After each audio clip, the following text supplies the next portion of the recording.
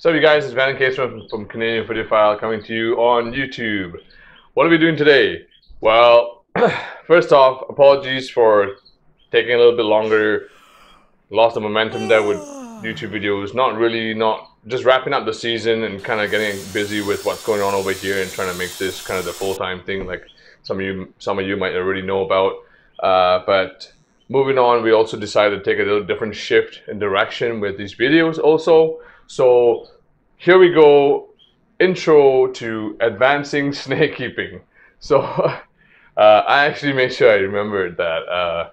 But what I mean by advancing snake keeping, now everyone knows about snake keeping, right? I mean, you go on you Google and not YouTube. You can go on YouTube too, and just type in your species and care sheet or care or whatever it is, and boom, boom, boom, you get all this information right now.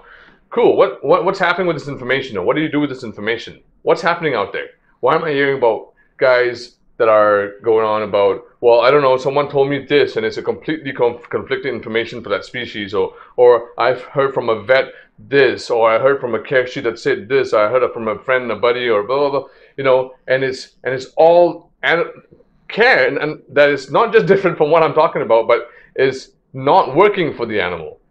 Clearly not working for the animal, and that's why they were reaching out to begin with. So what is going on here with this information? Why is this information, the crisscross that's happening here?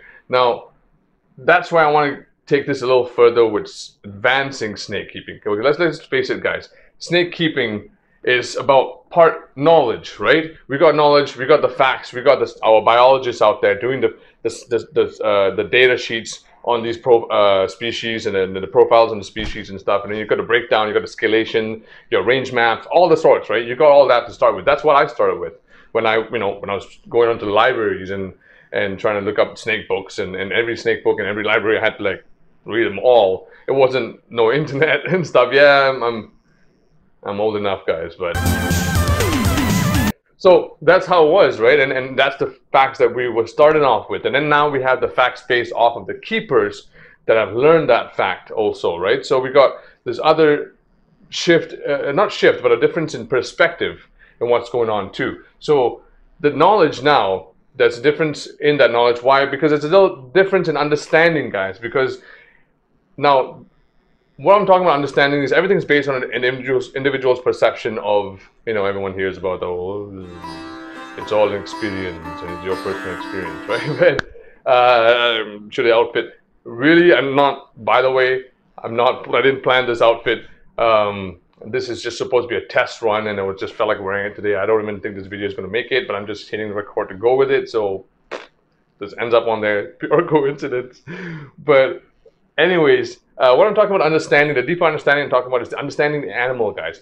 Looking at the snake through the snake's mind, not yours. Now, when I talk about mind, about the snake's behavior, that's what I'm talking about. We're not talking about just plug and play things where like just do 75, 85, let's just, it's a desert animal, just put a 90-watt bulb on it, a heat man on it, you know, put the substrate on it, you know, like that's what things happening. What's wrong in that process? Now that's why we have to get to the difference, and where the advancing comes in, with the deeper understanding what we have to have with our animal, especially after purchasing. If we've got the basics down, let's just face it, guys. Online care sheets, the Google Docs version, Google care sheets, or whatever you want to do, the WikiHouse. Right, that's what it's called, the WikiHouse. I keep looking over there at Johnny's over there, but he's not actually over here. He was here helping me set up, but just roll with it anyways, right? But like with the WikiHouse, why are we doing the WikiHouse of things and expecting everything to be perfect after the fact? Because long term, why are we seeing keepers just kind of lose out of the hobby? Like just kind of, you know, phase out. Like I don't know, it's just doing its thing, and I've been feeding it, it grows, and now it's done growing, and it's doesn't do anything else. Like, well, what are they missing? What is the difference between someone like me that can take something like that to a passion? I get it, not everyone's going to get to this level of madness. That's like, I mean, this is really, you haven't seen what's behind this yet, the corner. But you know what I mean, there's no you can throttle that, thankfully. But what I'm talking about is the long-term enrichment when you get from a pet. I mean, dog owners, when they have dogs from the start, they've enriched their lives, and they carry on, and they want that you know, I'm not talking about emotional attachment here, guys, okay? There's a difference here. It's a difference about understanding the level, and that's why keepers, zookeepers, I'm talking about the stuff, the different understanding that, say, native tribes of India have, or other native tribes have, or long-term keepers get after a while anyways, through the experience of the animal that they keep too, right? And that's what I'm talking about, a deeper understanding here. Now, I want to get away from anthropomorphizing here too, because it's easy to just go there like, oh, buddies, looks like he needs affection today. Like, no, we don't want to use those terms, because snakes are, we don't know yet. Let's just put it this way. We don't know. Science is maybe not there yet, or maybe it never needs to be with emotions in snakes. But what I'm talking about is with anthropomorphizing is we got to stop looking at the snake through just our mind and what we expect the snake to relate to its environment compared to what the snake actually is relating to its environment. If your snake is staying hidden for the first 5 days when you just receive it, and you're upset, I bought this thing and it's not doing anything, it just stays hidden the whole time, I don't get to see it. Dude, like, you gotta understand the animal, you gotta understand the process, and that's what I'm talking about, taking you deeper into understanding and all that, and tying into advancing snake keeping. Now, yeah, you guys know I'm a colubrid guy, all right? Okay, I gotta just give me a few moments here about colubrids here, okay? Because I'm going to use colubrids mainly as my subjects in most of these videos to show you guys what I'm talking about. For two reasons, mainly because they're a little more a reactive snake, and it's easier to observe the behaviors because they act quicker. Is the way I see it.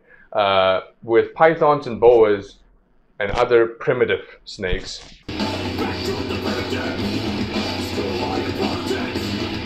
with other primitive snakes, the response time is not necessarily slower. They're very ambush predator based. So the whole purpose is to not respond to the environment until most needed. And if they do, it's it's even more subtle, right? So the way I look at it is like,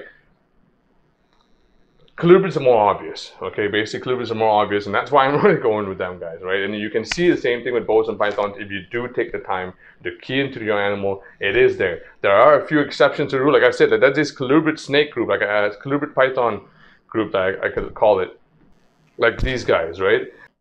You can tell when they respond to the keeper that there's thought and there's thinking.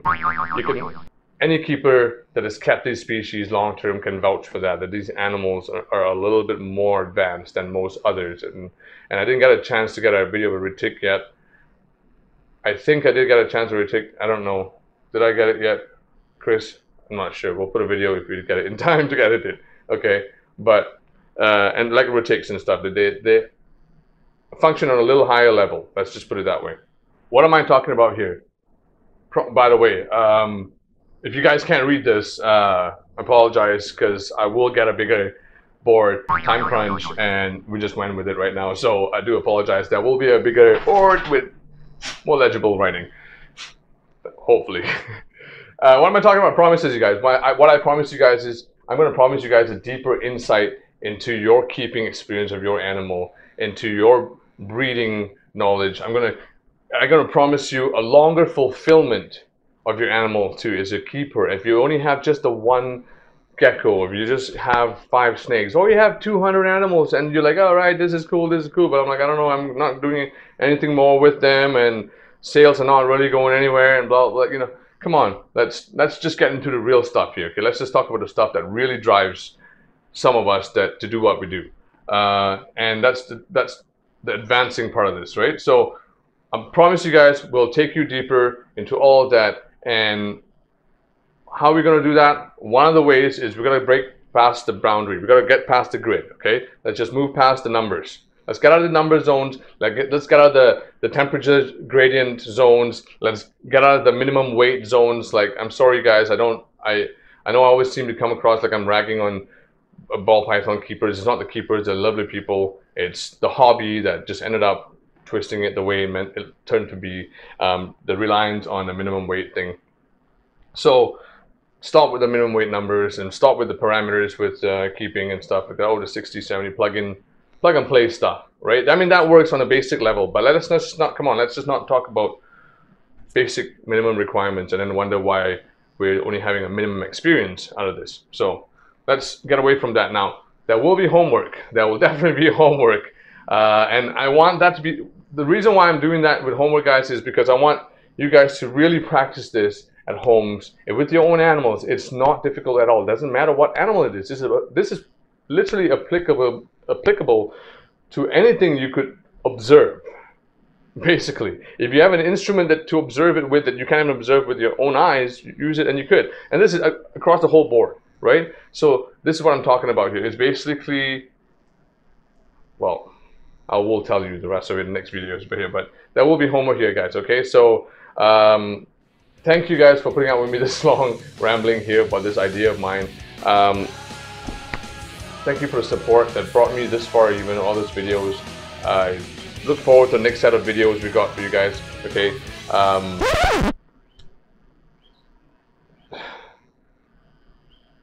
Yeah, this might be the final take, so I don't know. Shit. I got nothing.